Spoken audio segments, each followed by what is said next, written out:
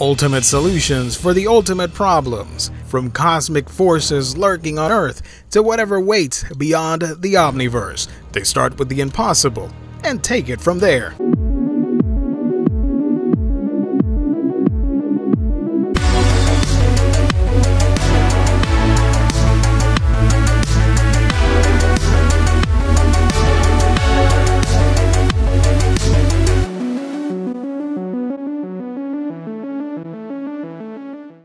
Hi everybody, welcome to another exciting episode, another edition of A Week in Geekdom here on YouTube. This time we're talking the Ultimates. I wish I were talking about the Ultimates from the Marvel Ultimate Universe, but no, I'm talking about the 616 Ultimates team that came after the event called Secret Wars from Jonathan Hickman. Out of that massive, cosmic, convoluted mess, the multiverse was sort of restored, but it's still fractured. So if you want to fix things, you're going to need an ultimate lineup of intellectual, badass superheroes to take on the job. And who do you get? Well, you get the characters of Black Panther, Captain Marvel, Carol Danvers I should say, Miss America, Spectrum aka Monica Rambeau, and Blue Marvel himself to fix the universe. So yeah, this book is very interesting for the fact that you have this team that on paper you're like, okay, I sort of get Captain Marvel and Monica because they're cosmic heavyweights. They've been around for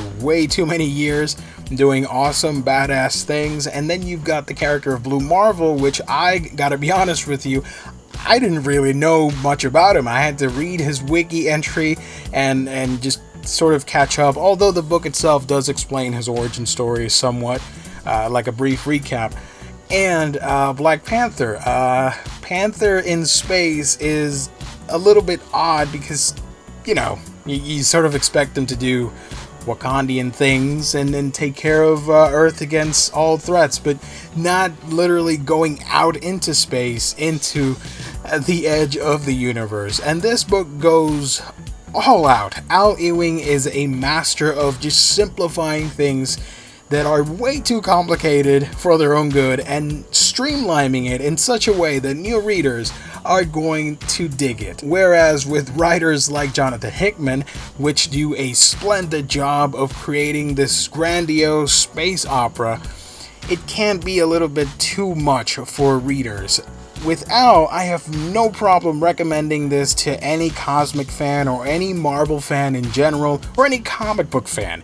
It's basically a mix of A to C listers going about in space doing awesome, impossible things. One of those things, and it's sort of why the whole book exists in a nutshell, is to repair the timeline, time and space, the multiverse, whatever. You see, with Marvel comics or comic books in general, the whole idea is that these characters can go back in time, go forward in time.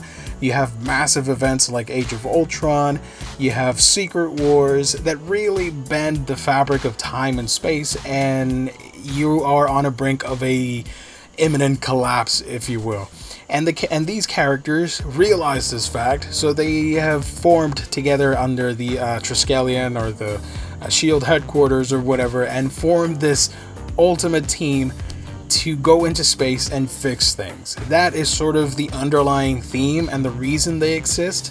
But beyond that, they really tackle some interesting topics, whether it's going up against this guy himself, Galactus, the Devourer of Worlds, and just taking a character that has been around for decades in the Marvel Universe and flipping his concept on its head and just establishing something new, fresh, exciting, and this new transformation for this character that I know will not be permanent, but for this story is actually quite amazing and brilliant, and I love the idea. I won't spoil it, but if you have read it, you know what I'm talking about and what they do with this character that just fundamentally transforms this character forever. Even if the character goes back to his former self, you cannot deny that this will eventually lead to sort of a pathos or an awakening for the character psyche, because he originally was a scientist from the previous era, the previous I believe it was the sixth dimension or whatnot, before the Big Bang and all that stuff. and he was the surviving entity out of this whole mess and became Galactus.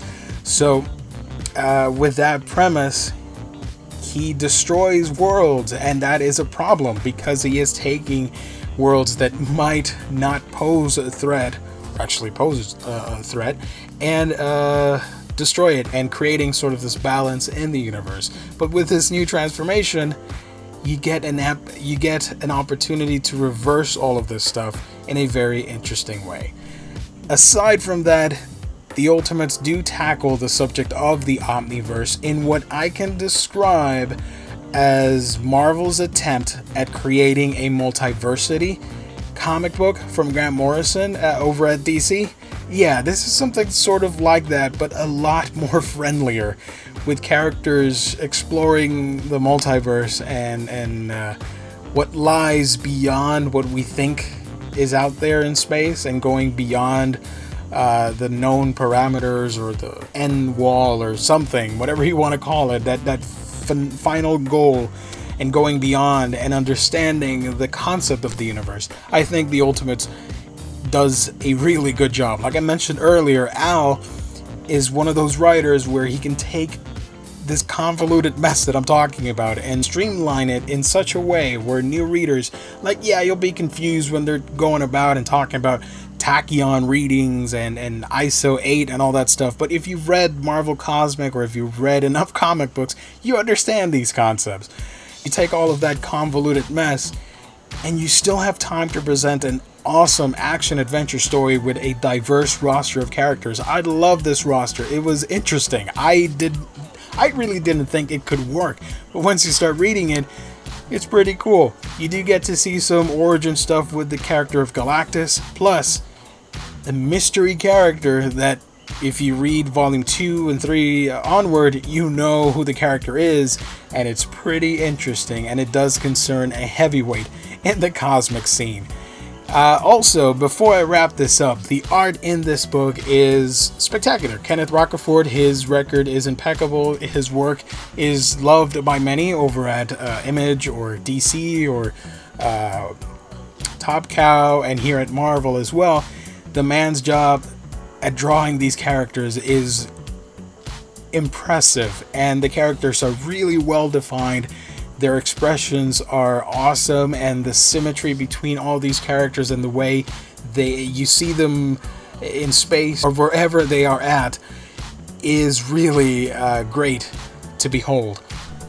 The one issue I typically have with Rocafort drawings are the backgrounds, because he usually takes like diamond shapes for the panels and different figures for the paneling, I should say, and the rest of the page or the layout is a blank page. And that, to me, I get it, it's a stylistic choice and it looks awesome, but I kind of want to see the background and I kind of want to see the characters integrated in it. But when Rocafort draws these characters and say like an alien planet, and you see the background and all that stuff, it looks pretty, it looks amazing, and I think you guys will like it as well if you've never read it.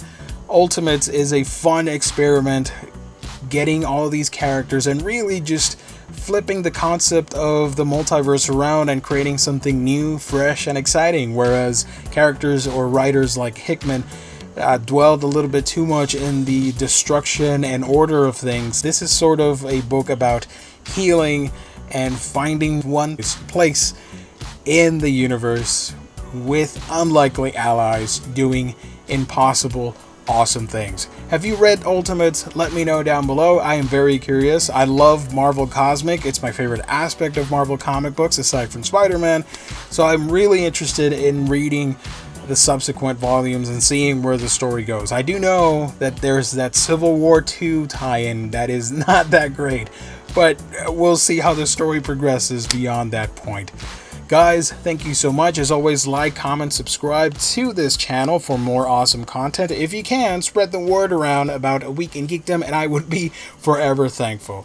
Thank you once again, and I will catch all of you on our next video.